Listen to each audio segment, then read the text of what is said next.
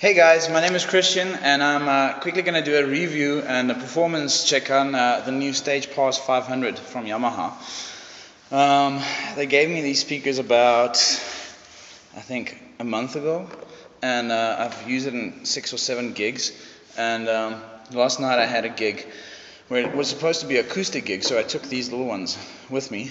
When you hear the specs, you'll understand why I sound surprised, but basically it's little 10-inch drivers, and I was only supposed to do an acoustic gig for about 100 people in a hall a bit bigger than this one, and it turned out to become a party, and I had to DJ, and I started playing dance music and sang till I think I had like a 6-hour gig, and these bad boys performed. So anyway, I'm quickly gonna show you the speakers and do some specs. Sorry for all the nooks and scratches, they do work a lot. So yeah, so I'm quickly going to show you the speakers and the demo and just all the specs on them. Cool. Alright, as you can see, it's nice neat speakers, very small. Just to give you a comparison, here's my guitar box with my Yamaha guitar inside. So they're really small. They're about the size of a small suitcase. They fit into my sedan, any basic sedan, really small car. They fit perfectly. Now if you think that you can do a live acoustic gig and a DJ set for 100 people with a sound system that totally fits into your boot, that's insane. So anyway, nice and slick, smooth, very beautiful design. Now if you look behind these bad boys, you'll see a panel. Alright, so what's so cool about this panel? It hides a compartment.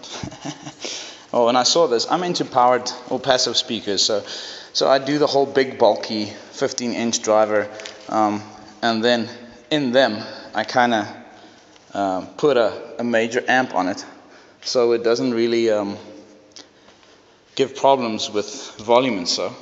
Now, the cool thing about these panels behind them, I just need to get something out of my jacket, is they lock with a little mechanism that opens up with a 5-cent coin, or in my case, the end of my broken key. You'll see they have little small lock and open position keys. You turn them like that and it's open. Open it up and you'll see there's a compartment. And here you'll find the basic wiring that's needed for the operation of the system. That's 2 power jacks and a power cable. Now you see this is a small indentation. If you look at the speaker itself, it's almost a quarter of the space inside, which bears the question, but where does the power come from? Well, you'll have to see. Okay, so that's the one side. It's your power cable, basic power cable, and then 2 mini jacks, or jack to jacks, which supplies the power to the speaker. They're extremely light, really like one arm, no problem, kind of lift up light situation. Okay, that's the one speaker. Now the other side, we turn that one around, we'll find, it's a desk. Oh my word. So the desk fits inside the speaker. That's really cool, but the thing that really freaks me out, when you open it up and you take it out, you find it's a bit bigger than a normal desk. It's smaller than my Behringer 4-channel. Has exactly the same specs as my Behringer, but the difference is it's also an amp. Alright, that's a bit freaky, right? This rig would be, I would rate it the same as a 250 watt RMS rig. Easily. So, that means this bad boy gives me the same power as a 500 watt amp, and it has a rack unit, a basic desk, stunning preamps, Yamaha, insanely cool preamps, basic EQs. You have monitor out, you have reverb, which is stunning.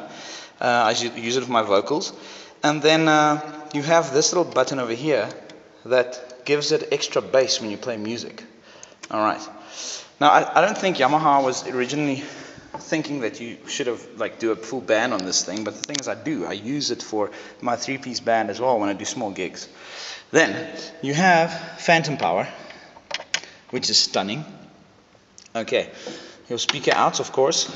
You have your cassette out, which is cool because we don't use cassettes anymore, but that's if you want to run it to your laptop. You have your mono out and your right out. Your mono also becomes your monitor out. Alright, cool. Then, master, all your volume keys. You have your 4 XLR inputs, which is kind of cool. You have a line switch with all of them. That means sometimes when you use a line, the signal is weak. So you push this button and it just boosts that bad boy. You have 2 compressions, which is your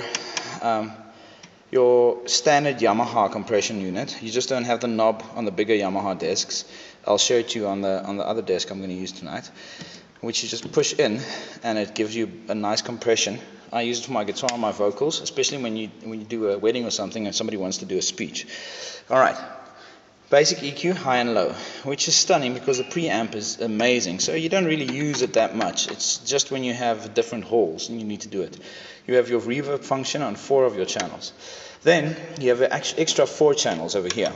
You have your jack inputs, which is like for guitar or piano or whatever. Nice thing, it's stereo, so most of your high-end pianos and keyboards and whatnot almost has a stereo out, so that's nice. Then you have for your backtracks or your CD player 2 outputs. You'll see that these 4 channels, they don't have the reverb function or the compression function or the line function, so it's basically an add-on. Okay, now the thing that really freaks me out about this unit is the next.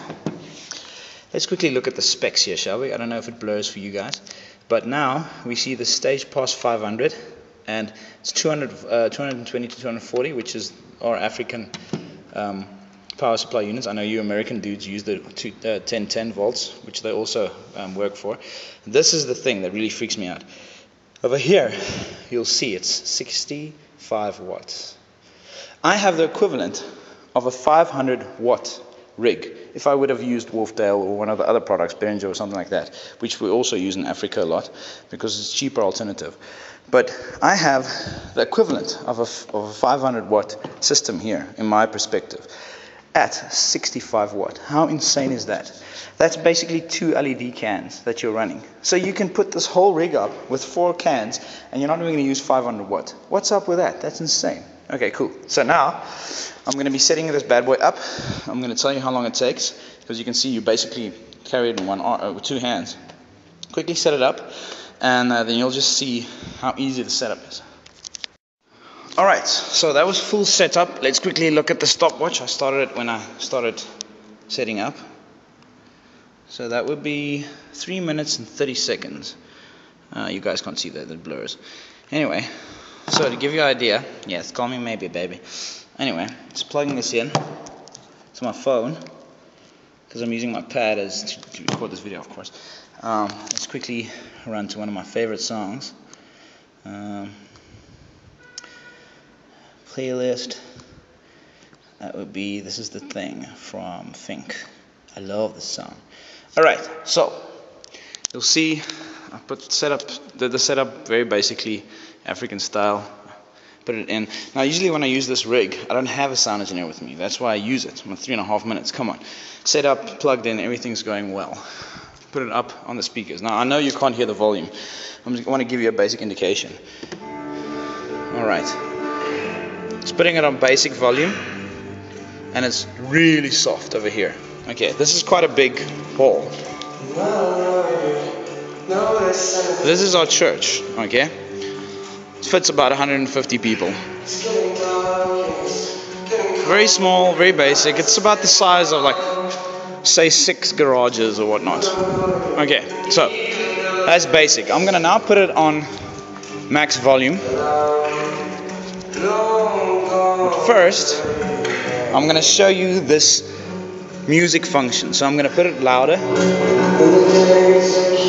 Cut the treble a bit.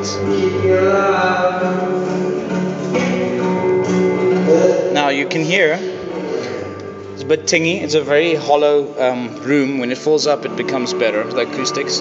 But now the speed, check the speech function. I'm just gonna turn this one to us so that we can maybe just hear the definition. So now it's up. Hear the volume coming up. It's not even turned half open yet.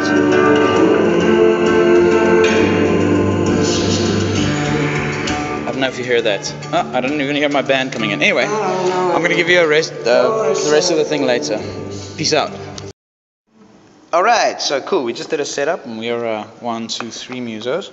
We have 2 guitars, piano, and 2 vocals, and we also have a track running off the iPad. Hey Pet, say hello to the people. And so yeah, cool. So that's cool because we got phantom power running from this one. We have, I think, a Neumann running off this one, and then we have a normal Sennheiser over here, and it's the 2 guitars, the keyboard, and we have a track running over here. So utilizing all the channels, having quite a nice setup going. So yeah. So that's my review on the stagePas 500. Cool rig. It's for a second rig. It's amazing. Even for a small band, it's stunning. Yeah, cool. Look out for my other Yamaha reviews, and check you later. Subscribe somewhere along the side. Check you out.